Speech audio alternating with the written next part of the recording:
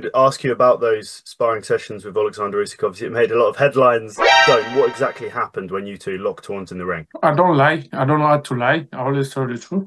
Why the fuck you lying?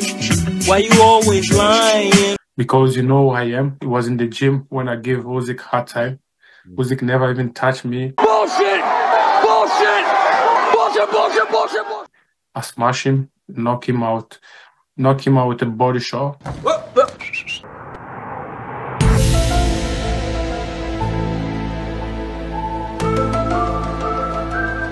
If I tell you I'm good, probably you will say I'm boasting.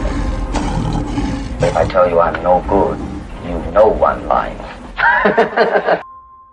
Yo, what's good, YouTube? It's your boy, Dr. PGNG Emperor's Guide to Get Money, back for another YouTube video. Banger, man. Yes, sir. Yes, man. I know what time it is. The doctor's in the house, man. So check this out, man. We have some news from the Martin Bakole camp, man. It's actually some very good news, man. We will finally see Martin Bakole back in the ring on December 21st, most likely on the undercard of Tyson Fury and Oleksandr Usyk, Oleksandr Usyk and Tyson Fury rematch, because we got to respect the champion, you know what I'm saying? The first undisputed champion in 25 years, quarter century, which is Oleksandr Usyk, you know? And speaking of Oleksandr Usyk, man, Martin Bakole, you know what I'm saying? The heavyweight fresh off the scene out of the Democratic Republic of Congo, man. He burst on like a bodman after his destruction, 5-round destruction of Jared Baby Anderson, right? He said, hey, man, nobody wants to fight me. I'm the most feared heavyweight, man. And he said, you know, Usyk knows about me. Go ahead and ask him. He said, man, when he got his hands on Usyk, Usyk couldn't fight for a week. He said, hey, I'm done with this part. I need a break, you know. And how did he do it? He accomplished it by a body shot. I smash him, knock him out with a body shot.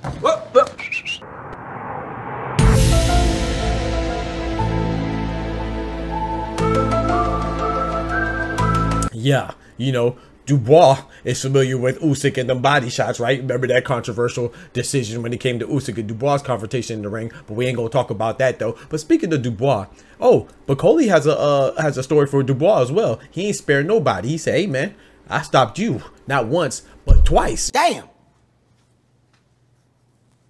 I'm sorry. You know what I'm saying? He stopped him twice, man. So Bakole said, man, hey, nobody wants no pressure. He said he sparred with Fury as well and gave him a hard time. He also said Anthony Joshua, who we just saw Dubois destroy, he put the work on him as well, man. So Bakole saying, yeah, the only reason why I'm talking about this sparring sessions is because, you know, I'm trying to get my name out there. I don't have any major backing. I'm fresh on the scene. So I'm just trying to get my name out there, and I have no reason to lie. And I do agree with him, man. I do not only agree with him, sorry, I believe him. I believe what he's saying, that he has gave these guys a business as sparring, you know, and I do agree with him that he's establishing the reputation of a hard guy to deal with. However, I will say when it comes to sparring, I would just say slow down a little bit, because while we do have some stories about, you know, sparring stories going the way that it went down and being brought to the public eye when they actually fight, when the lights are on in the professional setting, you know, we have seen some stories where sparring doesn't exactly go like that on fight night, you know. So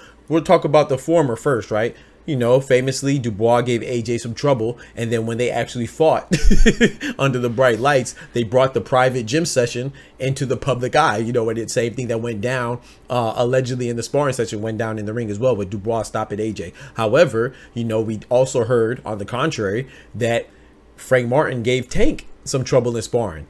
And I think Frank Martin may still be asleep right now after Tank got to him. Yeah. You know, and also, speaking of Dubois again, we heard that Hrgovic may have sent the young Dubois to the hospital. Well, looks like somebody else went to the hospital and wasn't Dubois. Hrgovic might still be there right now. I ain't heard from him since. He may be retired. That's what he said. Yeah. If Dubois beats him, he'll consider retirement. Well, he's right on schedule, because I ain't heard from Buddy in a minute. So I think that, yeah, with sparring, we do take it with the, I wouldn't say as lightly as a grain of salt. We do want to take it into consideration when we're speaking of these fighters and how they may fare off, how they may fare against each other once they square up in the ring. However, I don't want to put too much stock into it, because at the end of the day, sparring is practice. And this is coming from an amateur boxer like myself. I have a, you know, I box at amateur, nowhere near the world-class level. But my point is that when I sparred, I'll say 9 out of 10 times I was in the sparring working on something. You know, my coach would tell me, hey, Doc, work on your jab this round. You know what I'm saying? This one, work on your footwork, work on your upper body movement, work on your 1-2, your 1-2-3, your combinations, work on your head movement. You know, so it's very few times, if any, that I can recall just going in there and just fighting,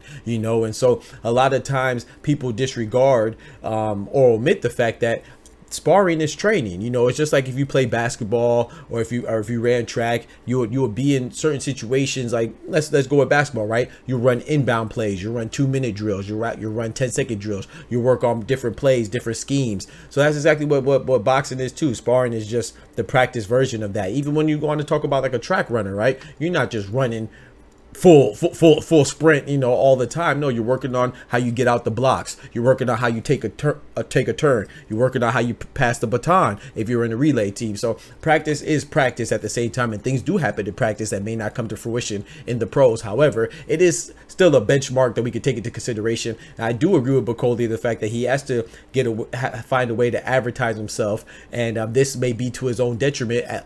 But at the very least, he's gaining popularity with these stories, you know, amongst the fans and amongst myself, because I'm definitely interested in his next fight, and which will be on the according to reports, it will be on the Usyk Fury rematch on December 21st, good Lord willing. Now his opponent has yet to be announced, but according to boxers Ben Shalom, he said, hey man, he didn't confirm nor deny, you know, the fan favorite matchup between Big Bang Zhang and Martin Bakole, but he did say that, you know, it's going to be a surprise and we will like it. So I don't know who it's going to be. It could be Bakole versus Joseph Parker. Yeah. It could be Bakole versus Big Bang Zhang. Yeah. It could be Bakole versus Caballero. All these matchups are great. You know what I'm saying? It could be somebody else. Who knows? Maybe he could avenge his one and only loss to Michael Hunter, right? Michael Hunter beat Bakole. Even though Bakole was injured about halfway through the fight with his shoulder, he did lose. That's his only blemish on his record, and I'm sure he would like to, you know, set that straight. And Michael Hunter's not a slouch either. We may not be too familiar with him, but Michael Hunter only has one loss, and that one loss came to Oleksandr Usyk. So there's no shame in losing to a top 3 pound for pound guy and the current undisputed heavyweight champion. Well, he would be the current if the IBF did strip him, right? So, you know, there's a whole bunch of possibilities in the heavyweight division that I would like to see. Even Bakole versus Guido Vianello. What? So there's a plethora of possibilities on the heavyweight end, right? You know, we could even make it an all-African affair with Martin Bakole representing the Democratic Republic of Congo versus Efe Ajagba out of Nigeria. But like I said, you know, there's a lot of matchups that could be made in the heavyweight division. It's very interesting. It may not be as, you know, as top heavy as it once was, but there's definitely has some depth inside the heavyweight division, man. So I'm looking forward to it, man. Y'all let me know who y'all think Bakole will be fighting next, and who do you want him to fight next? You know, y'all let me know in the comments, man. I appreciate y'all rocking me as always. Remember, with God we can do anything, without God we're nothing. The doctor's out. Peace. From the hood to college, both worlds they had to meet. 6 degrees between us, so cold we're about to freeze. But we're Florida boys, hot takes, we bring the heat. We're moving the culture, the engineers to the streets.